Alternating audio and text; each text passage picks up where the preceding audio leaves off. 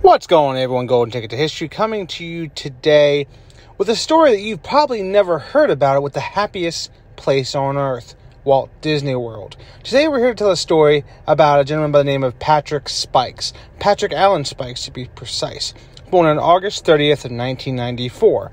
He was an American former Walt Disney World employee who received a lot of media attention a few years ago after he was arrested for stealing over $14,000 worth of Disney World cast member costumes and props.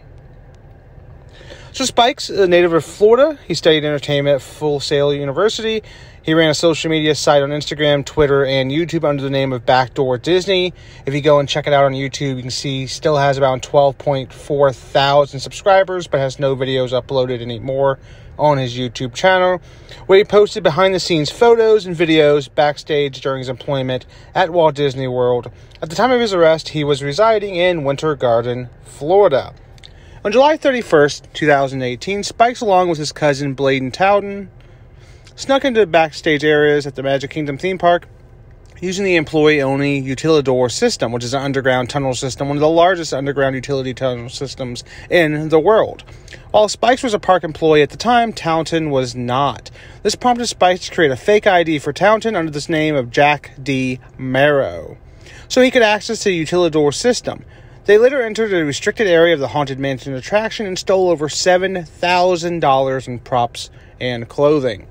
In December of 2018, Spikes was brought into the Orange County Sheriff's Office for questioning regarding a stolen animatronic.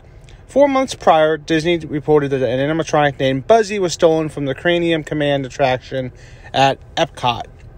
Authorities received information that Spikes had texted photos of Buzzy's clothing to another Disney employee and intended to obtain a search warrant for Spikes' cell phone.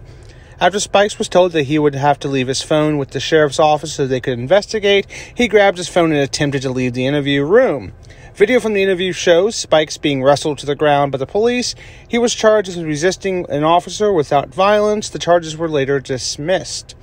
On May 17th of 2019, Spikes was arrested by Orange County Sheriff's Office after investigators connected Spikes to the Haunted Mansion's costumes he had stolen almost a year prior.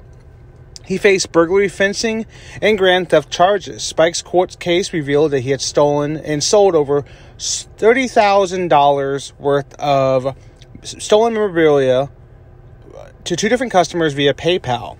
One of his customers included NBA player Robin Lopez. Lopez, an avid Disney fan, unknowingly bought over $10,000 in stolen memorabilia from Spikes, including clothing from the missing Buzzy animatronic. On February 4th of 2020, Spikes and Taunton accepted plea deals avoiding jail time. Both men were ordered to pay $25,308 in restitution, $6,703 to Disney, $10,700 to Robin Lopez, and $7,905 to an accountant from Winter Park, Florida. Spikes received 10 years probation and 250 hours of community service, while Taunton received 5 years probation and 125 hours of community service. Both men were also ordered to not return to the Disney property at all for the rest of their lives. If you know about this story, let me know down in the comments below. If you didn't know about it, let me know that as well. As always, continue to look for history and film. If you like this video, subscribe to the channel for more interesting facts. As always, continue to look for history and film. Catch you guys in the next video.